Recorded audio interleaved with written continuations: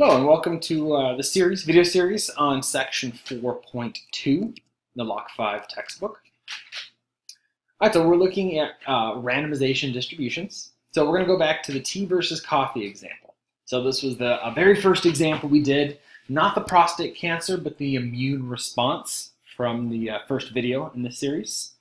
So the original sample was the difference between the tea drinkers. Tea drinkers were X1 and the coffee drinkers X2. 17.12. So the tea drinkers had a 17.12 average more than the coffee drinkers for their immune response. And this randomization distribution goes from reshuffling all those data points, again, 1,000 different times, and then all those values are distributed. So I don't know, what do we do when the extremity of the observed statistic isn't obvious? Well, we need a formal way of measuring how extreme a statistics would be if H0 were true. Again, the null hypothesis is that mu1 equals mu2. There's no difference in the immune response, so that's why it's centered around 0. All right, so how do we get this way of measuring? P-value. P-value is a proportion of samples when the null hypothesis is true that would give a statistic as extreme as or more extreme than the observed sample. So it's kind of a wordy definition, but the p-value is a percentage or proportion of your sample data or more extreme, assuming the null hypothesis is true. So we're going to spend a lot of time, really the rest of the semester, kind of focusing on p-value, how to compute it, what it actually means, what it tells us. So I would say, write down this definition, see if you can make this definition make sense to you, but we're going to be going over this idea for the rest of the semester, essentially. Okay, so now we're looking at, the same example as before, the tea versus coffee. So mu1 equals mu2, the immune response system. The null is 0. So actually I'm going to go back. Notice the original sample we got from the two groups was 17.12. So down here, 17.12 on this randomization distribution is right here, and this data point right here is actually the proportion of all the randomized samples that have this statistic or more extreme. So the summary, the distribution, this is the distribution of the statistic if the null hypothesis were true. There's your observed statistic, and this is your proportion as extreme as the observed statistic.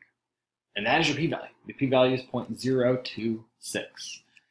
So if there is no difference between tea and coffee regarding immunity, we would only see the results this extreme 26 out of 1,000 times, or 0.026 proportion. So the question is that too unlikely for you, or do you think that's probable via random chance? So what kinds of statistics would we get just by random chance if the null hypothesis were true? And then what proportion of these statistics are as extreme as our original sample statistic? So calculating p-value for chapter 4 is to create a randomization distribution via stat key and then compute a p-value.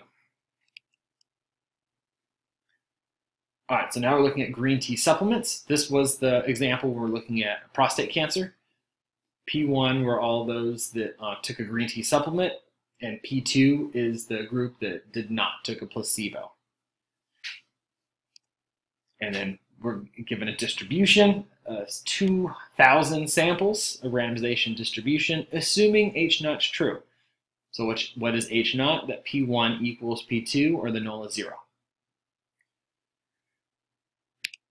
Then our observed statistic, this was the 1 out of 30 minus 9 out of 30 to get a minus 0.267. That's very far away from the null hypothesis relative to the rest of the data. So that gives us a fairly small p-value, 0.0005. So if green tea supplements do not prevent cancer, the chance of seeing these results, the experiment that was conducted, this extreme is only 1 out of 2,000, or 0.0005. So I would argue this is fairly strong evidence that green tea does seem to have a positive effect on lowering cancer rates.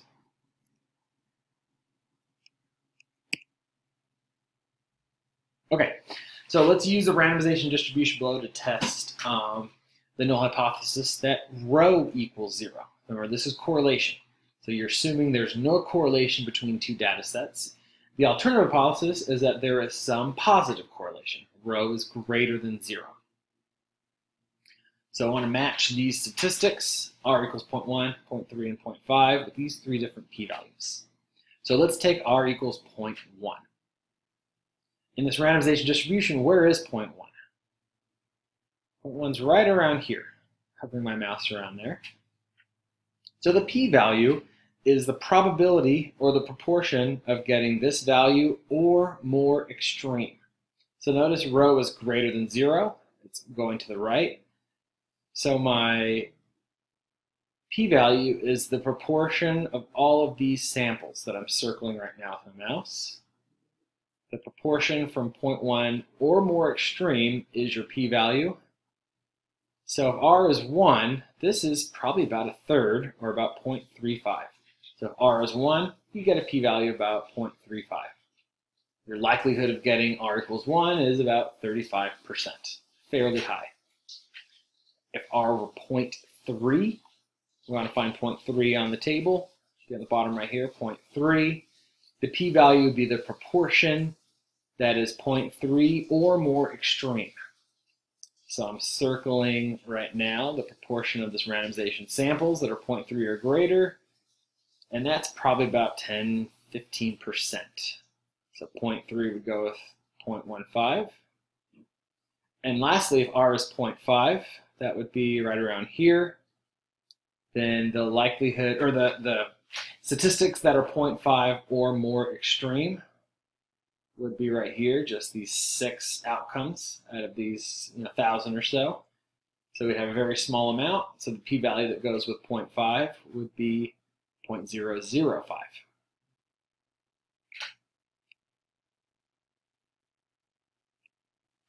Okay, so looking at the alternative hypothesis, we have tea versus coffee. The alternative was that tea is greater than coffee. So since tea is greater than coffee, this is a greater than, we're looking at an upper tail. Our p-value is just these values right here. We're looking at the value we get or more extreme. On the green tea, we're looking at proportion of green tea that developed cancer was less than the coffee drinkers, the placebo takers. So since we have a less than for the null hypothesis, we're looking at a lower tail. So that's why we only look at this side. So if we have a greater than for the alternative, we're looking at a right tail or upper tail. If we have a less than for the alternative, we're looking for a lower tail or left tail. So a one-sided alternative contains either less than or greater than or less than. A two-sided alternative contains a not equal to. So the p-value is proportion in the tail in the direction specified by the alternative hypothesis. Let's go back to that last slide. Since we had a greater than, the p-value is only on the right tail. If we have a less than, the p-value is only the left tail. For two-sided alternative hypothesis, the p-value is twice the proportion in the smallest tail. Let's look at I'll look at a visual. But in a second, in a tea versus coffee example, suppose instead of asking whether tea boosts immunity, the study was designated to investigate whether tea or coffee is better for the immune system.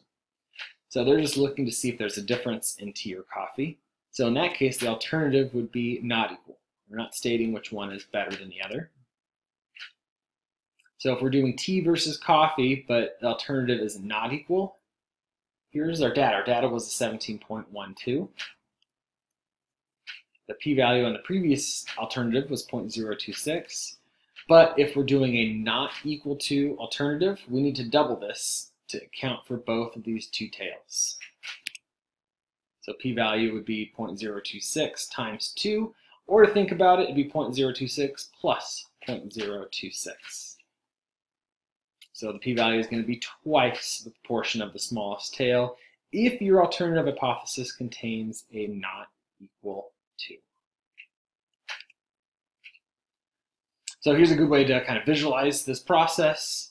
The first example up here, if we're looking at a right tail, the alternative is a greater than, and then in the stat key, we're only looking at the right tail.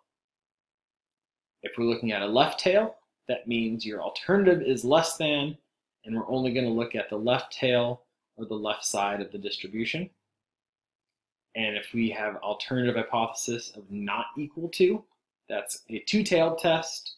In stat key, you click the two-tail, and your p-value would actually be both of these added together. And as a quick caution, the p-value can be calculated based on the direction of the alternative hypothesis. So you want to make sure the order of your alternative matches the order when the statistic is calculated. And I'm going to go over an example, do a video of an example of a difference of means or difference of proportions where this comes up. So as a check, if you are doing a one-sided test, a less than or greater than alternative hypothesis, p-value can't be more than 0.5. It can only be 0.5 or less. All right, so as a summary, the randomization distribution shows what type of statistics would be observed just by random chance if the null hypothesis were true. A p-value is the chance of getting a statistic as extreme as that observed if the null hypothesis is true. And finally, a p-value can be calculated as the proportion of statistics in the randomization distribution as extreme as, or more extreme than, the observed sample statistic. All right, thank you.